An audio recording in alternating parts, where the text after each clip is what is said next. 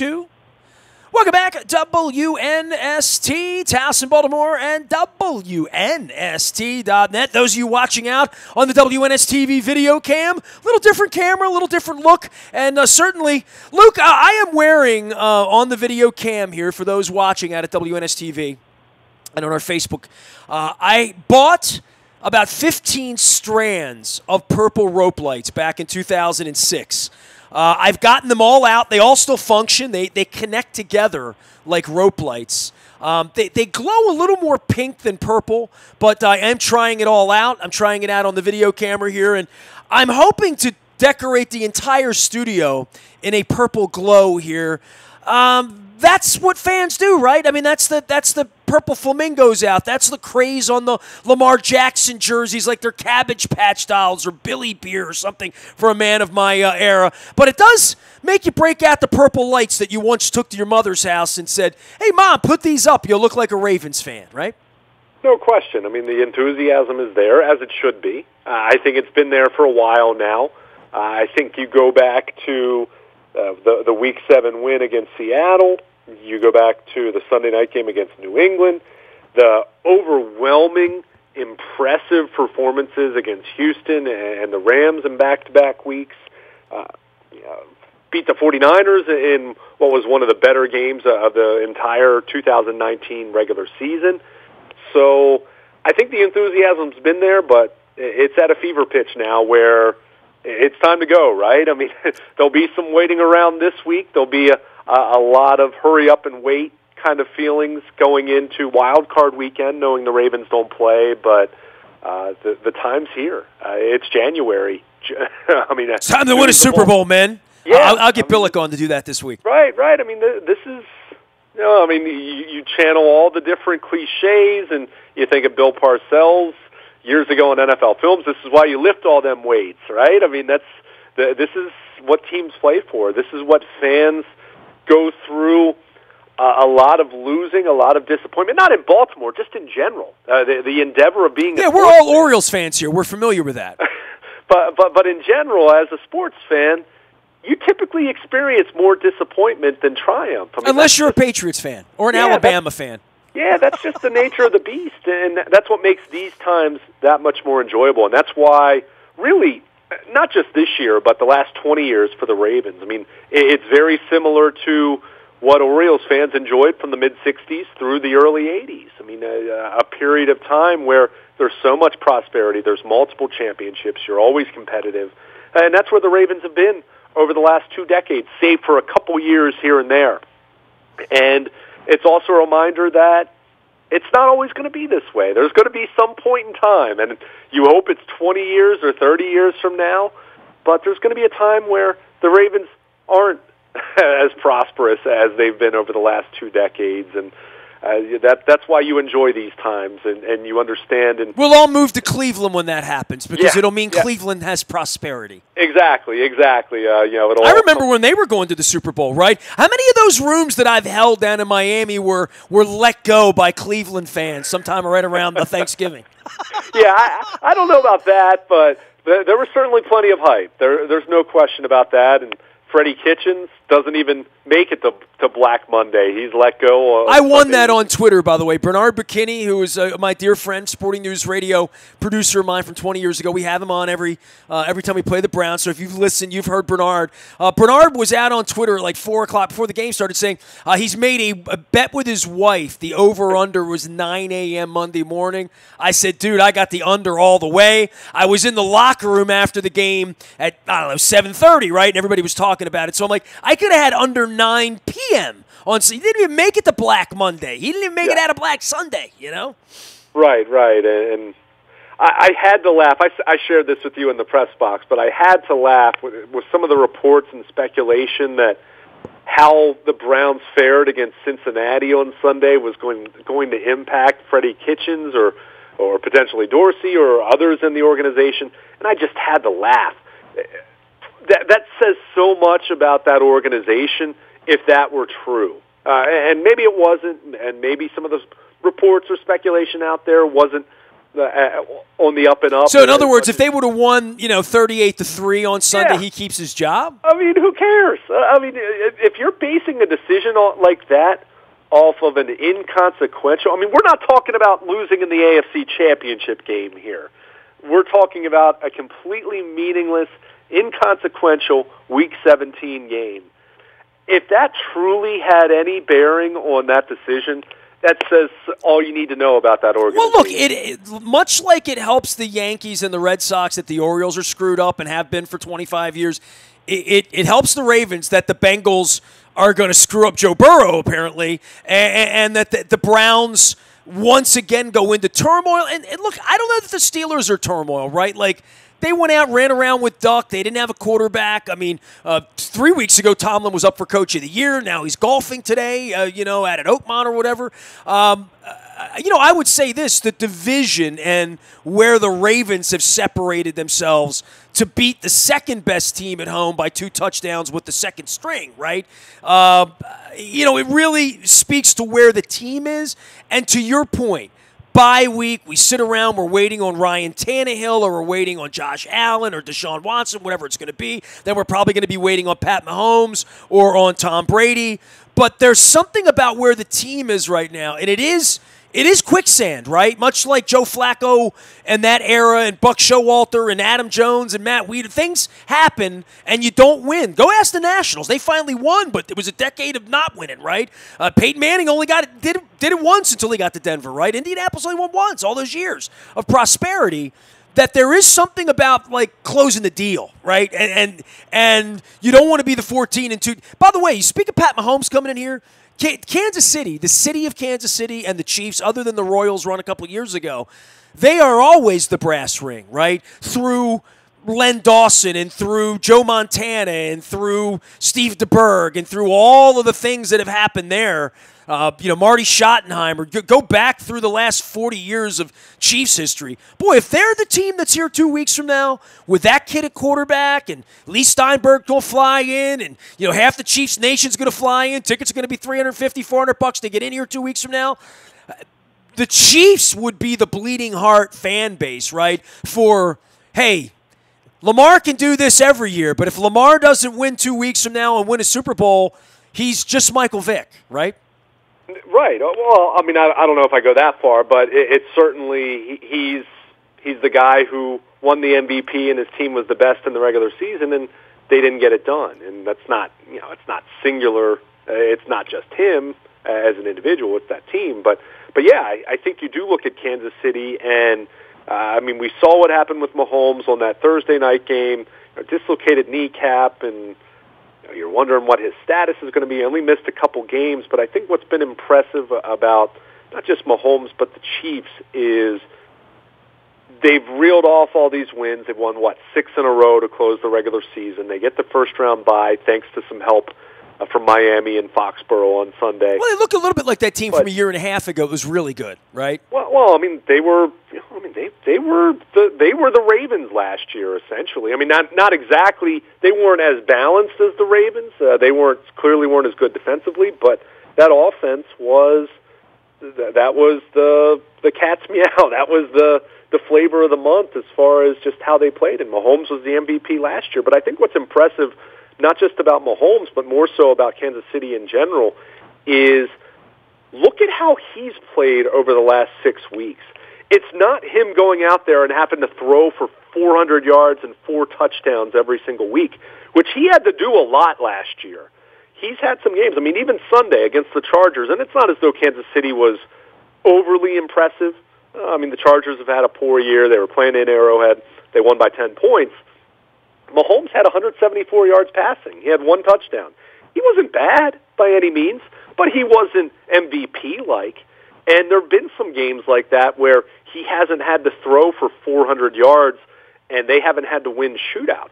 Their defense is quietly playing a lot better. Now, it's not on a Ravens or Patriots kind of level of great, but their defense has been, since the early portion of the season, it's been more of a top 12 kind of defense in terms of efficiency and scoring defense. So their defense has gotten better. And on Sunday, again, it's the Chargers. I'm not trying to draw great conclusions based off of that, but they ran the ball really effectively. So that's a team that's looking more balanced. It's looking a little more dangerous in terms of doing different things other than just telling Pat Mahomes, we need you to throw for 5 touchdowns and 450 yards, which he did a lot of last year, and he's still capable of doing that. He's had some big games, don't get me wrong, but that's a team that just looks a lot more balanced. They're well-rounded, and if you're looking for narratives, I mean, they were the team. I mean, think about it. They had home field last year. I mean, they looked like they were going to be the team that could unseat the Patriots, and they didn't do it. They came really close. It went into overtime, if you recall, and they came up short. Now, this year, they went through a little more adversity, certainly with losing their quarterback for a couple games, and you can look at some other things that happened with them. Remember, they were really banged up when they played the Ravens back in September. So it's not as though it's been a perfect year for Kansas City, but even though this team's not quite as dominant as their overall body of work was last year, this is the year where, you know, if you're looking for that narrative of a team that gets a little bit of redemption for what happened the year before, you know, kind of the 2012 Ravens after 2011, what happened in Foxborough, you know, Kansas City could be that team in that regard. But I'm talking in terms of narratives and storylines. You still have to go out and play the games. So I think Kansas City's certainly dangerous. There's no question about that. But I still like the Ravens' chances going up against the Chiefs playing here in Baltimore. Here's Luke Jones. Here's Baltimore. Luke, the Ravens will be sort of downsizing this week a little bit, I guess, Luke, and bye week-ish, but not. I mean, Harbaugh's going to have them around, but doesn't want them running off to Vegas. I don't know that this group's really sort of wired that way. I mean, I'm going to have Coach Billick on later this week. We have a lot of Ravens on this week talking about, you know, act like men. We manage you like men. Don't do anything stupid. This seems to be, and you know, you're around it as much. I mean, I'm around town. I get out.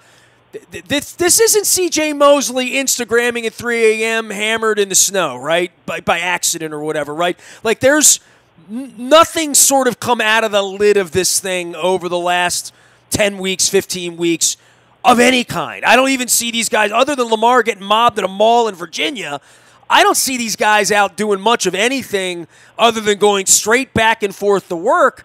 There really is a level of sort of in it and focus here that I don't remember about any other team in regard to, I think these guys sleep at the castle. I really do. Yeah, I mean, and I think there's sometimes some recency bias there. And I mean, the C.J. Mosley thing, that was in the off season. I'm half kidding. Right, I mean, and I don't want to pick on C.J. Mosley. I don't want to pick on anybody. Jimmy Smith had an incident at the Green Turtle 10 years ago that we don't talk about it. But I mean, that where there's a headline of any kind. I mean, a year and a half ago they had a running back asleep with smoking weed stuck in a ditch somewhere a mile from the facility. I mean, they've had crazy stuff go on around there. Ray Rice, need I remind you? Yeah. I'm just saying the time off part of this, they have a bunch of grown-ups around there from what I can tell that I haven't heard anybody say anything about anything other than football and winning the Super Bowl. And that's really led by Lamar and John and Marshall Yonda and a whole bunch of other guys that have been down this road, right? Sure, and I mean, the one thing I'd say in reply to that is all it takes is one thing, and then all of a sudden that narrative changes.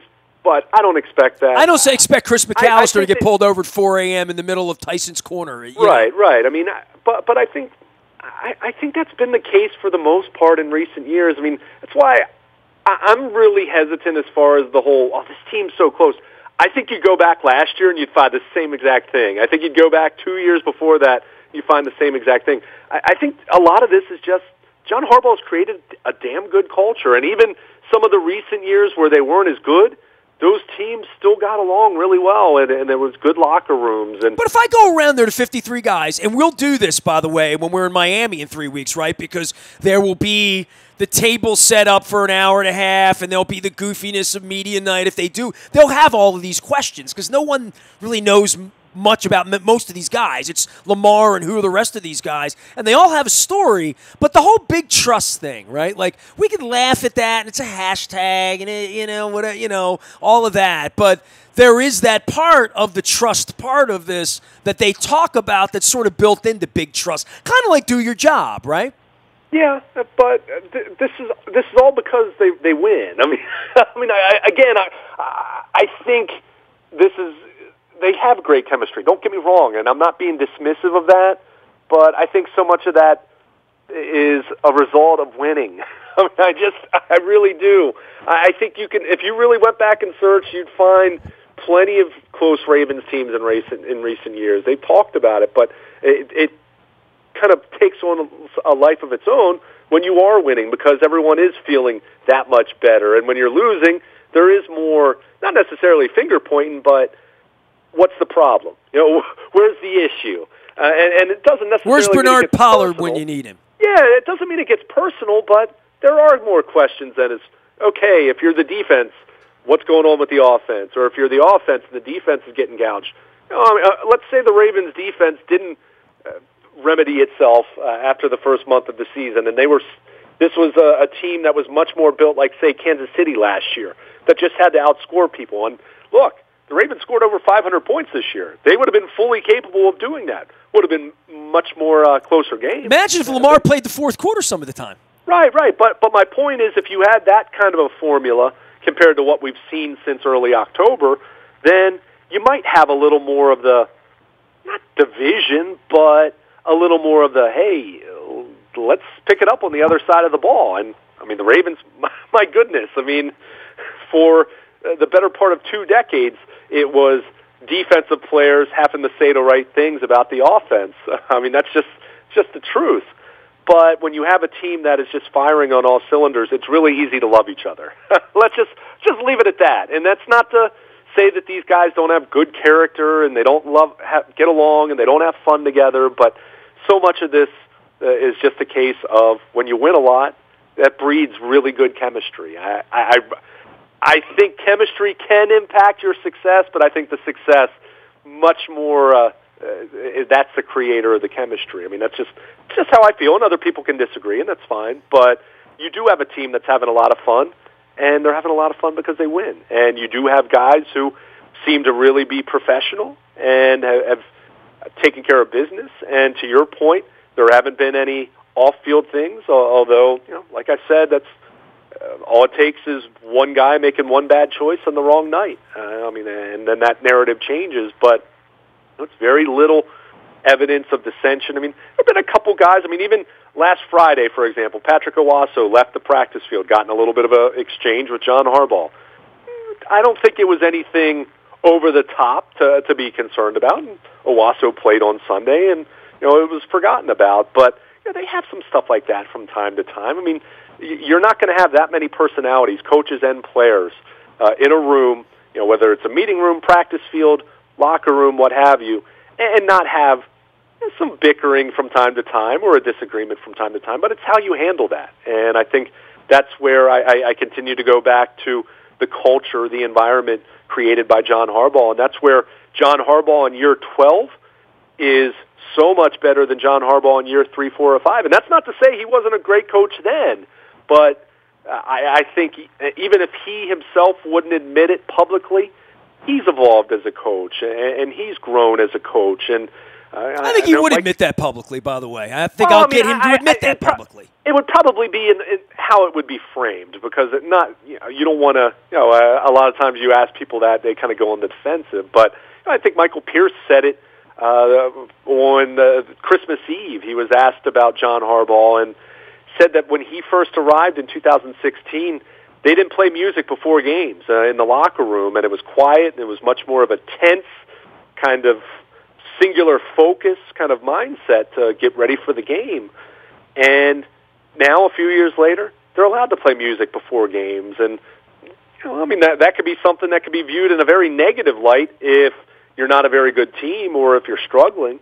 But there's a situation where John Harbaugh has said, hey, if you guys are going to be ready and good to go and focused and you're prepared for the task at hand, then why wouldn't I let you listen to some music before the game if you feel that's going to help you get ready? So, that's where you see a coach grow. I mean, help Justin Tucker. He was the only one that heard the music in his head. Right.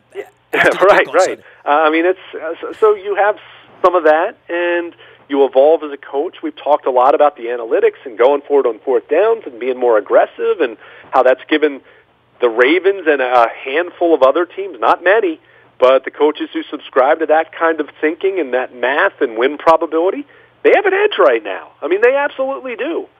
I mean, you see it all the time at the NFL level and the collegiate level where you have coaches that just make decisions that make you scratch your head, and you wonder what they're trying to get out of it. Are you trying to save face or lose more respectably, or are you trying to give yourself the best chance to win? And so you have a head coach who has adjusted and evolved himself, and that trickles down through the entire football team. And I think that's a big reason why you have this team that is just thriving, why you have a team that gets along so well, and everyone's talking about the chemistry and big trust and how much they love each other. I mean, that all starts at the top. Starts at the very top with ownership, but with the front office and Eric DeCosta, and the day-to-day with John Harbaugh and his coaching staff. I mean, this isn't the kind of thing that just comes together overnight. There's a lot of work that goes on that we don't even know about that allows you to be in this position, and then the players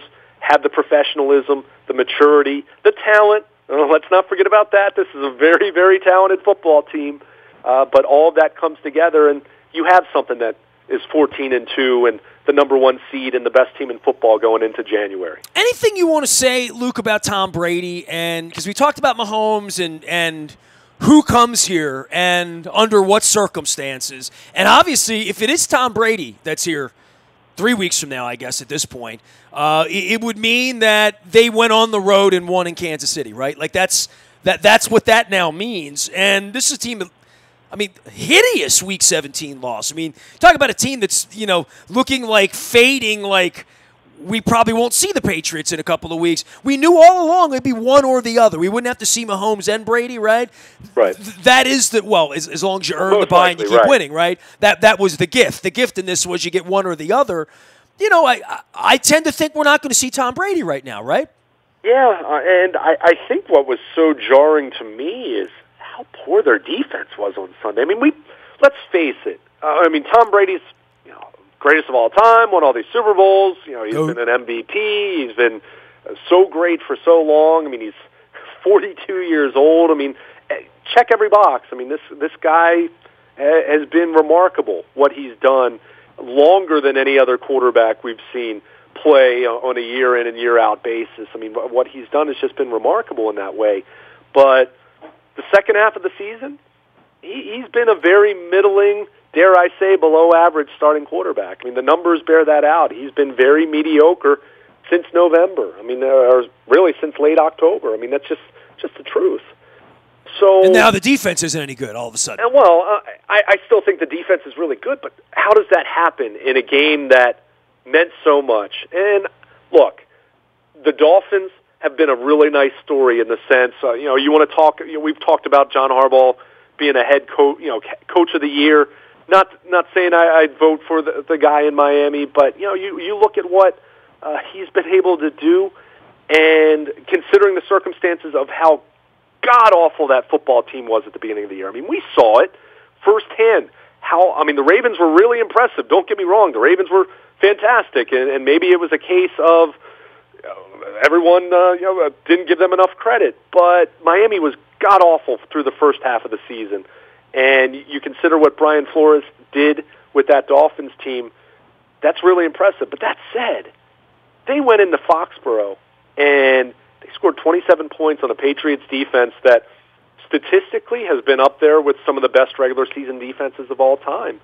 And I think it's jarring from the standpoint of New England, and I don't want to say jarring from a Ravens fan perspective because you love seeing it, but just from an objective perspective, it's really jarring to see them play as well as they did against Buffalo with their defense making plays and Brady looking a little more Brady-like in that Bills game where you're thinking, okay, maybe this is the Patriots doing their rising from the dead. Yeah, he'll cut your eye out, right? Like literally, and he still might.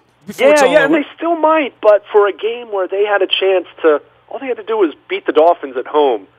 And get a week off. They get a week off, and they get a chance to, Bill Belichick and the defensive coaching staff gets a chance to really look at that Ravens offense and try to figure that out. And They get a chance to prepare for Patrick Mahomes, and you get that extra week is so valuable, not just for preparing for the next game, but kind of laying out everything you want to accomplish in the postseason. You can do some of that advanced work on all of your potential opponents. So they had that chance to do that, and they lost to the Dolphins.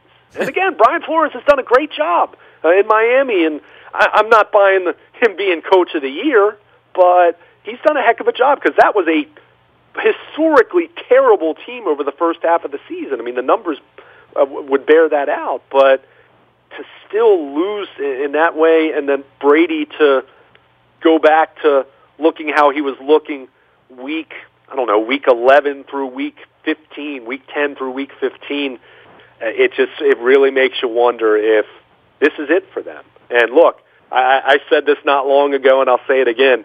The Patriots aren't dead until they're dead. I mean, I think anyone who completely writes them off is probably not giving them... Well, there's a part where you'd love to be the one to squish them, but if you're the one squishing them, it means they beat Mahomes.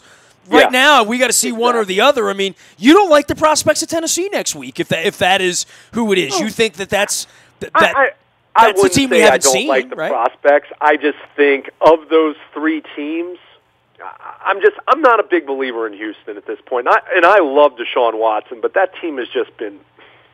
They've had so many performances this year where not just that they lost, but they look terrible. Well, I follow John McClain, so it's comedy. Yeah, right. Oh, John McClain doesn't hold back. That's one of the more entertaining... worst performance I've ever seen.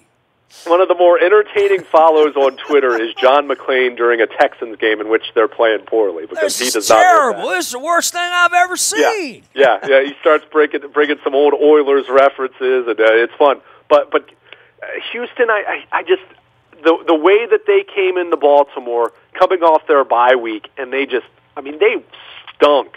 They stunk in that game. Buffalo. I think their defense, and we saw this firsthand when the Ravens went up there a few weeks ago, their defense can get some stops against the Ravens. Not going to stop them, but they can get a few stops here and there. I don't believe in Josh Allen enough that he's going to go on the road and be able to play well enough against this defense. Tennessee's the team that I'm not scared of them by any stretch of the imagination, but I think they do have enough firepower on offense, and I think their defense, which isn't great, but it's not bad. They're the team that I feel they have enough variance, they have enough big play potential that if the Ravens really come out flat, they might be able to give them a little bit of a closer game. At the same time, though, that Titans defense hasn't seen Lamar Jackson. The Ravens played the Titans last year. It was Joe Flacco. So I'm not really worried about any of those three teams they play in the divisional round, other than the Ravens beating themselves and not coming out prepared and taking their opponent too lightly and turning the ball over. I mean, things that quite frankly, they just haven't done this year. Since week 4, I suppose. So I think from that standpoint, there's not anything to lose sleep over whatsoever with the divisional round. But you do look at the possibility of Kansas City. We've talked about them. I think that's a more balanced Chiefs team than we saw last year, even if the offense isn't as devastating. I think it's still Patrick Mahomes, and I think the fact that they've won games without him having to be Superman, he can still be Superman. So, I mean, that's where you kind of just take some pause. But I don't know. I mean, New England, they looked the part of a team that was figuring it out against Buffalo, and for them to do what they did in a game that had a lot of meaning for them on Sunday, that's just very un-Patriots-like. And for them to be playing in the wild card round, if we're talking a week from now and Tennessee goes in there and beats them, I'm not going to be surprised anymore. And I would have been surprised at that kind of a notion 2 weeks ago. I was really unimpressed with that, and it makes you wonder if this is the end for what's been a remarkable dynasty. But that said, we also know this is a week-to-week league, and we've seen some weird things, some weird losses this year. Some strange things have happened, and then the orders restored the following week. So we'll see how it plays out. But it's tough to look at the Patriots right now. I mean, the one thing you could hang your hat on was their defense is really, really, really good, and for them to be as mediocre, and how about Stephon Gilmore, who has been talked about as a Defensive Player of the Year candidate, if not the favorite, according to some people at least, for him to have the rough game that he had in Week 17. Really makes you wonder about that team, and they're not going to have a bye week now to figure it out and get some rest, so certainly puts the Patriots at a disadvantage. But again, I don't think anyone here in Baltimore or anyone outside of New England is going to be shedding any tears whatsoever for that scenario for that team. I'll be drinking spiked eggnog on New Year's Eve, awaiting bye week with purple lights on my head and a purple lampshade. We could have had Jason Garrett around here. I mean, never forget that, right? Yeah, I mean, it is another reminder of not sometimes, good fortune's a part of this. It is. You have to be prepared. You have to have the culture. You have to have the environment to take advantage of that. That's why I said everything that's happened. I mean, the Ravens didn't know Lamar Jackson was going to be an MVP in his second year. No one knew that. Even his biggest supporters wouldn't have thought that this quickly for him anyway. But everything they had in place, the culture, the environment, the resources, all of that was in place. And then, you do get a little lucky that you get the guy that ends up being the MVP at age 22, younger than Joe Burrow, the Heisman Trophy winner, the LSU quarterback. He'll fix Cincinnati.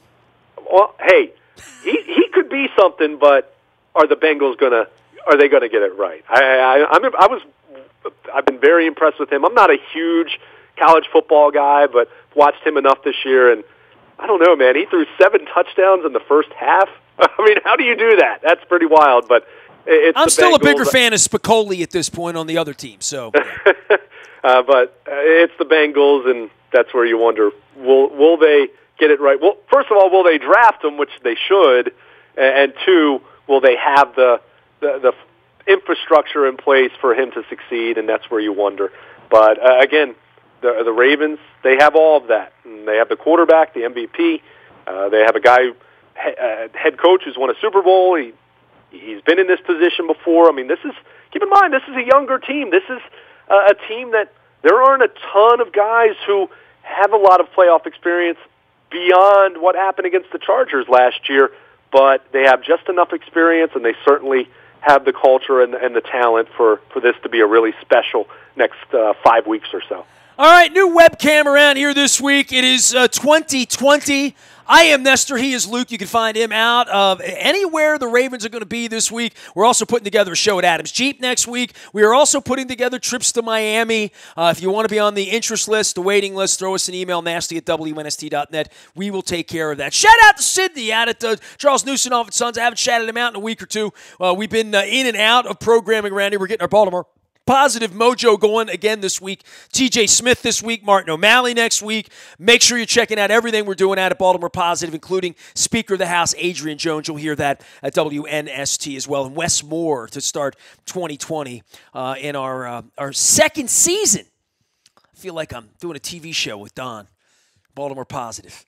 Email me anytime, nasty@WNST.net. I'm on Facebook, Twitter, LinkedIn, Snapchat, Instagram. I'll be in Miami next week, making sure we have hotels, making sure we have party spots, just in case the Ravens make me work my purple lights. I got purple light magic in the studio and my Chicken Palooza shirt. We are WNST.net, AM 1570 and WNST Towson, Baltimore, and we never stop talking purple flamingos on the lawn and Lamar Jackson.